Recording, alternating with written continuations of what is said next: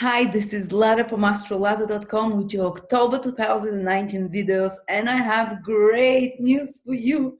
The astrological cosmic weather will be sunny. It will be like a breath of fresh air. All the planets are moving forward, which means that we can move ahead with our lives and goals and plans.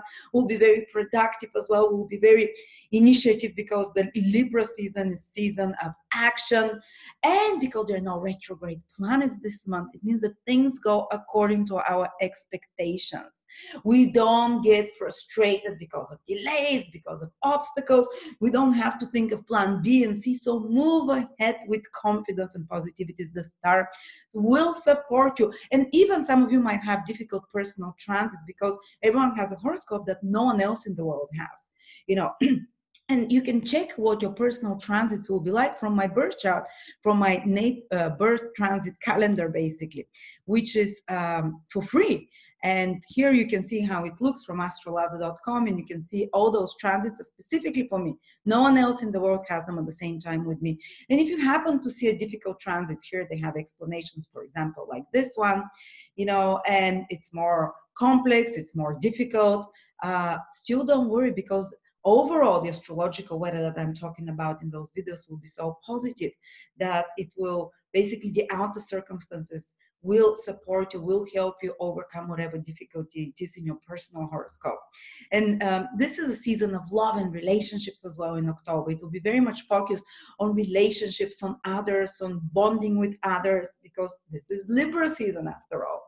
And because of that, me and Natalia are making a webinar, two-part webinar in 2 days on love and sex. Natalia will focus on the practical side, on how to bond sexually with the different signs.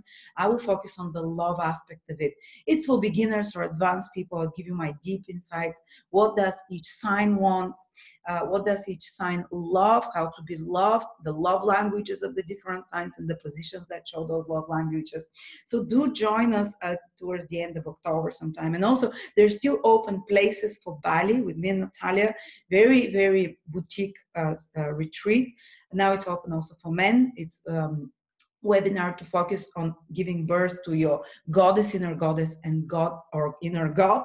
And I'll work specifically with each person on their personal horoscope, and Natalia will work individually with each person and each woman or man on their issues. So that's very tailor-made. All right, so let's dig into the October horoscopes.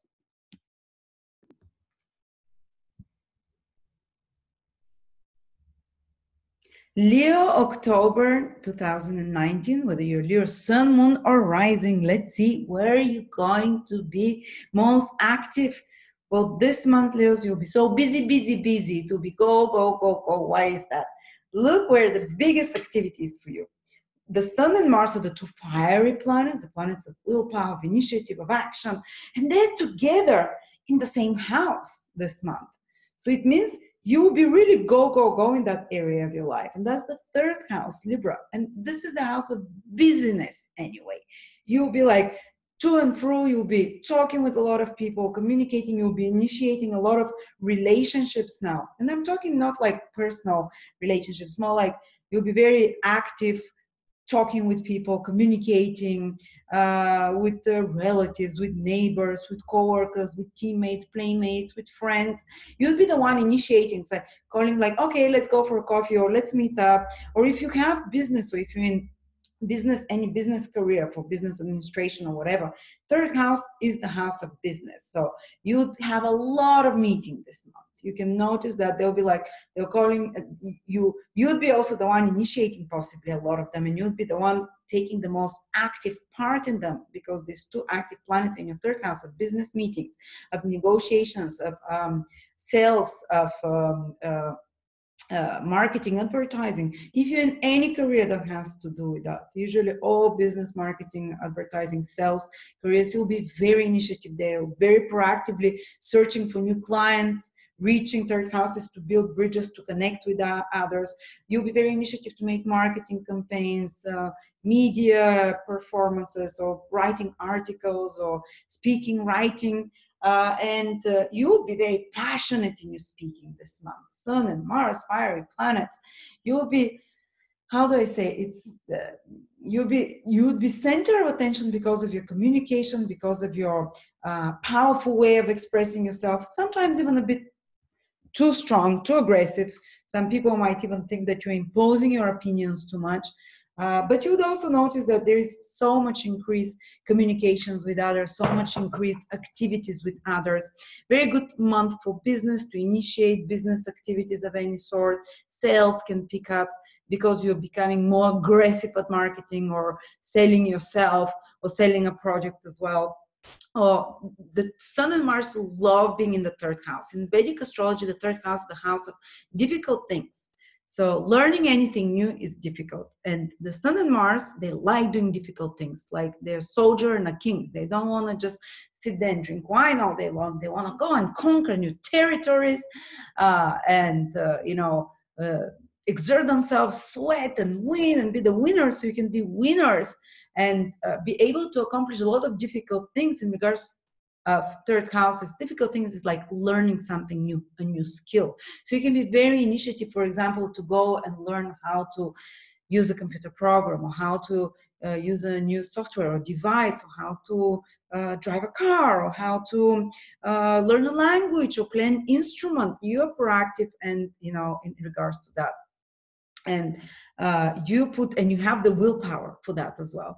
Also, third house, the house of courage, and the house of self-made wealth and business. Why is that? Because it requires courage to make your own business and to make self-made wealth thanks to your skills. So now, if you have good skills, Sun transiting your third together with Mars can really help you kind of go to express those skills and to have more courage to start the business, for example, or to initiate something that you didn't have courage for, that you were afraid for before that, and to be proactive in regards of that. So great, Also, the third house, the house of short trips.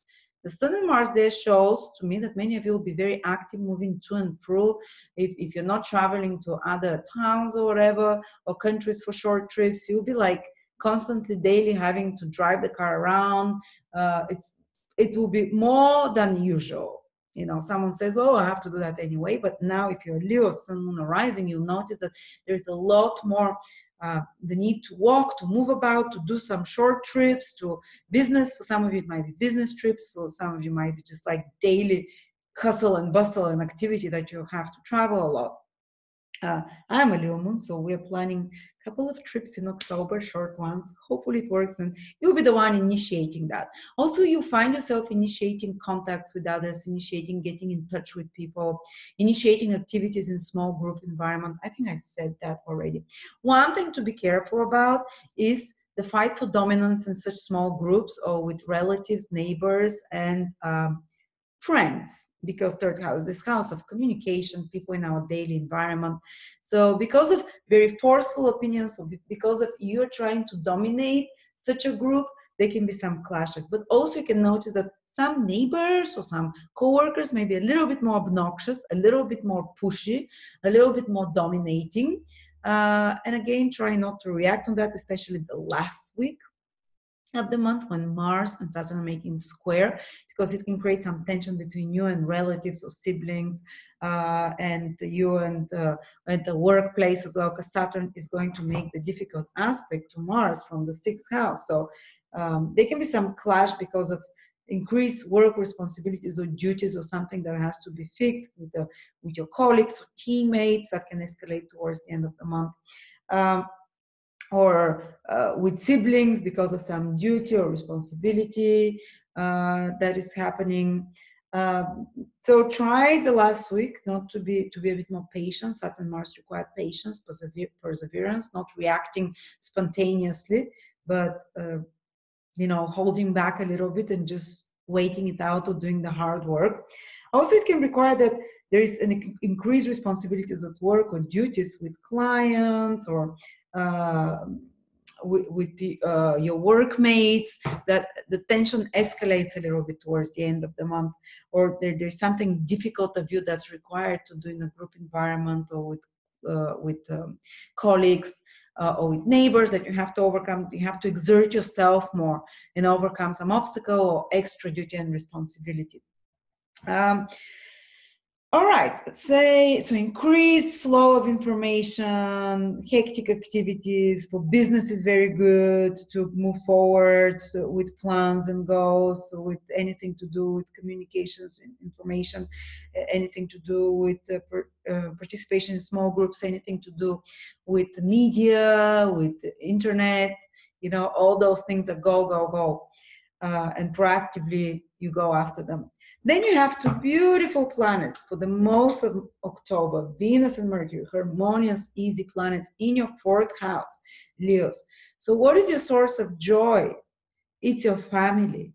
If there were some clashes with parents or with your family or some instability, now things smooth out in most of October. For the bigger part, Venus and Mercury there improves the relationships with your loved ones, improves the living conditions of some of you. Some of you can find, without having to exert themselves and make efforts, can find better living quarters, can find better living conditions. Some of you can come across a place or house or something that they've always liked or that they've always wanted, you know, but it's without fight, without effort. Also, it can indicate that you beautify your home. You find something beautiful and valuable. Venus is beautiful and valuable. And a good deal with Mercury is a good businessman, at a good deal to buy for your home, to make it beautiful, to decorate your garden, for example. They could be something connected with land or property that goes well, with closing such deals, or improving something around your home and personal space.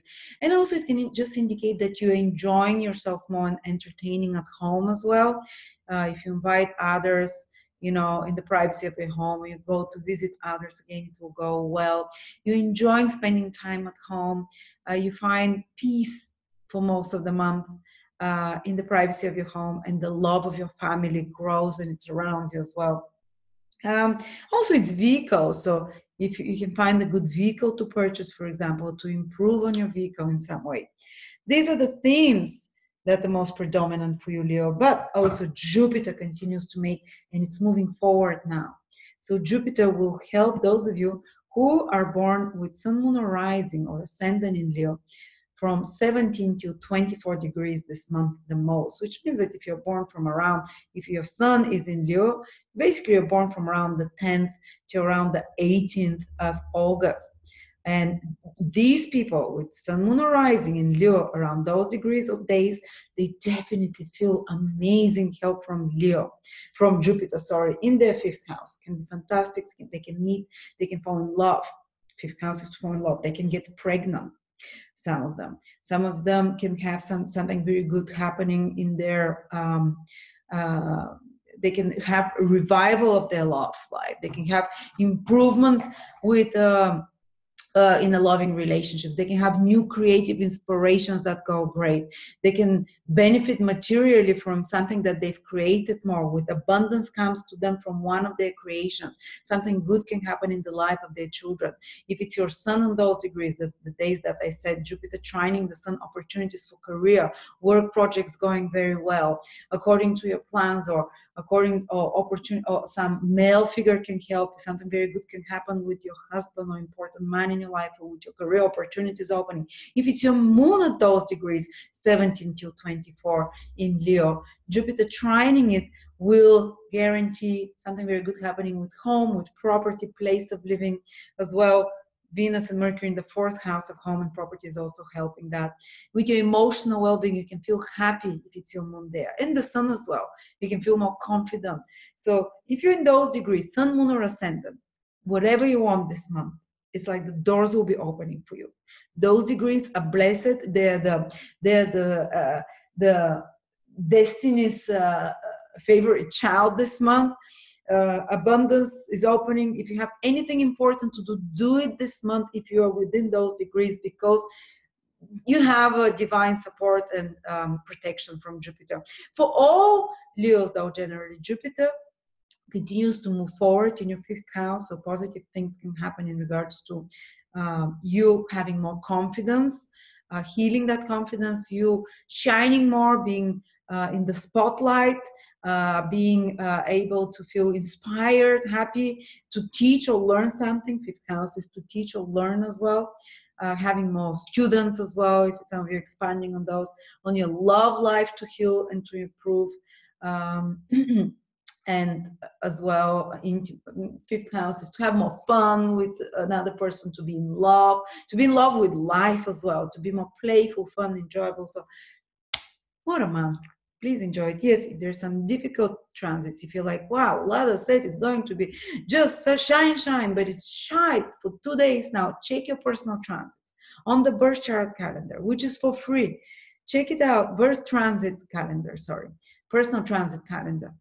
Check it to see your personal influences, but then know, because the planets are so well aligned this month, that you have good astrological climate, even if your personal one is a bit hard. So, you know, the universe will help you somehow.